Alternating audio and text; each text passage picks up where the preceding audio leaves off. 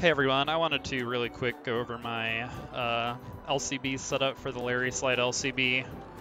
There are a few different setups I've seen people use with varying degrees of success, so I won't say this is the only setup that works, or even the best one necessarily, but it is the one I've had the most luck with.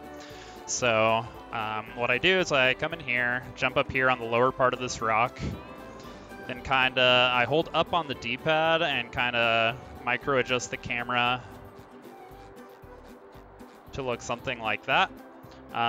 There's no really obvious visual cue here. You kind of just gotta find something in this wall of textures that works for you. Just whatever you can do to replicate this angle as closely as possible. And so then what I do is I do a short hop spin and just hold up left just a tiny bit to get just barely up on the higher ledge. That one might be too high up. Alright, this should be good. So then what I'm going to do is I'm going to do one cruise boost with neutral stick, then I'm going to hold straight right for the second one, and try to do it almost as soon as possible after the first one ends. I tend to think of it as like the third possible frame. I don't know if that's exactly correct, but that's kind of what I aim for. That seems to be what gives the best results. So hopefully I can get it, show you what I'm talking about. Oh, and on the second CB, it's very important that you hold straight right. If you hold slightly down or slightly up, then it won't work.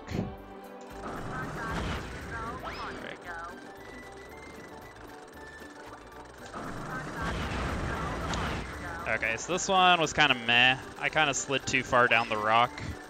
So what that usually means in this case was I did the second CB too late.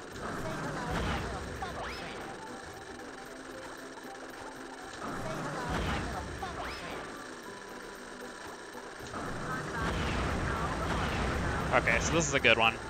So you see how SpongeBob just like barely slipped down on the rock? That's your indicator that you got a really good LCB speed. If SpongeBob doesn't slide down at all, that means you did the second CB too early, and if he slides down like a lot, you did it too late. And either one of those will give you a pretty not good LCB speed.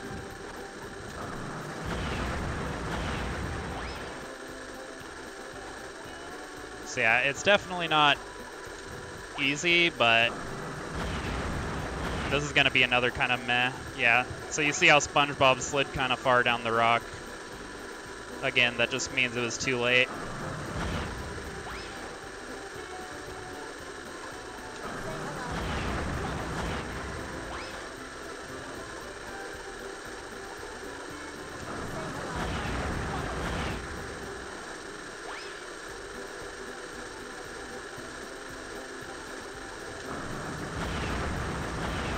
Alright, here's another good one.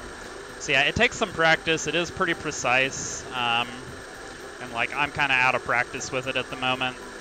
But if you sit down and grind this out, you can get pretty good ones. So this is just my setup. Hopefully you have success with it as well. As always, if you have any questions, feel free to ask.